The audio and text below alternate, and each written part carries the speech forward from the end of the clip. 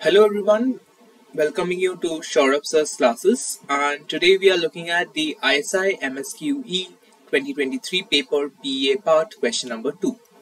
You are given the following partial information about the purchase of a consumer who consumes only two goods, good 1 and good 2.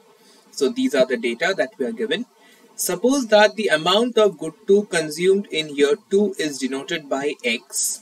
Think about the range of X over which you would conclude that the consumer's consumption bundle in year 1 is revealed preferred to that in year 2.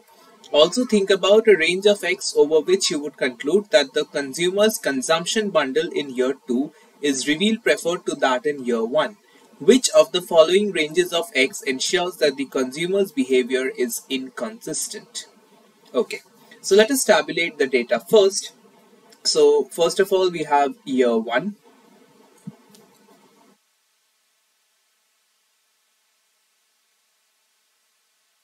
In year 1, the price of good 1 is 100. Price of good 2 is also 100. Quantity consumed for good 1, Q1 is 100, Q2 is also 100.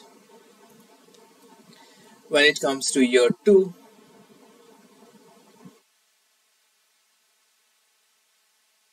P1 is 100, P2 is 80, Q1 is 120, Q2 is X.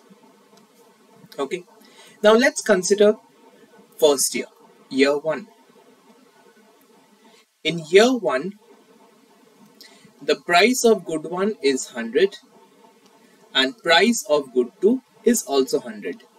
The chosen bundle is 100, 100.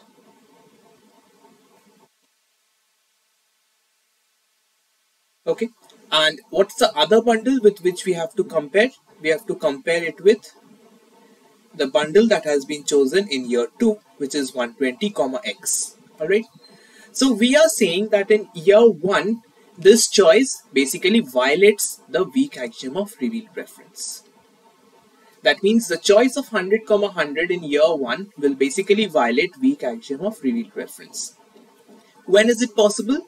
When the expenditure on this bundle 120, X, which has not been chosen, is actually lesser than the expenditure on the bundle which has been chosen. That means the bundle 120, X was affordable, but the consumer chose 100, 100. So expenditure on 120, X bundle would be prices are 100, 100.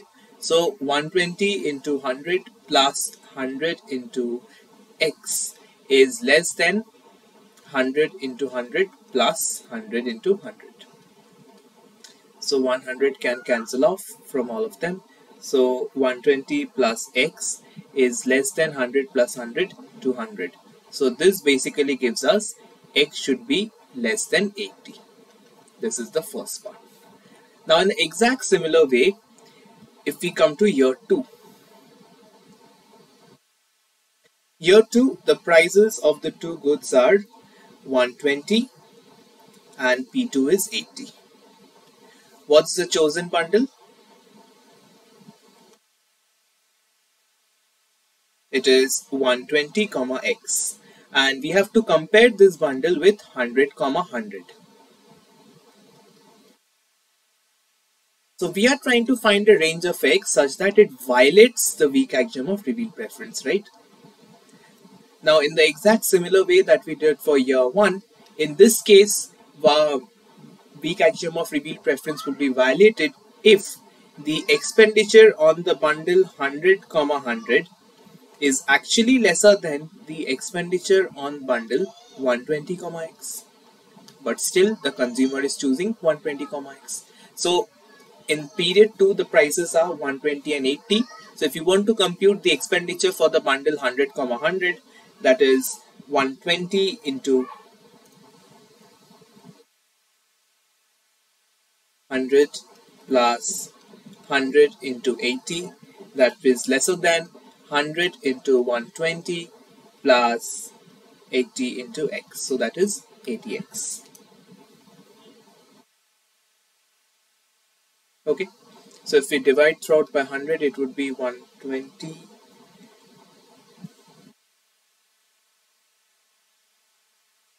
This will be 100, sorry. So if you divide out by 100, so that will be 100 plus 80 less than 120 plus 80 by 100x.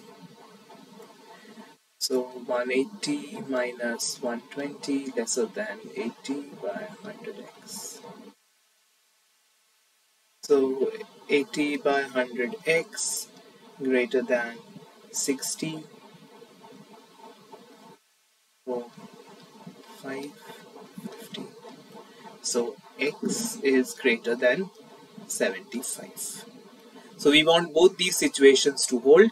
Therefore, if we combine both these ranges, we basically get 75 less than x less than 80. Which is basically, if you compare with your options, it is option number A. Thank you.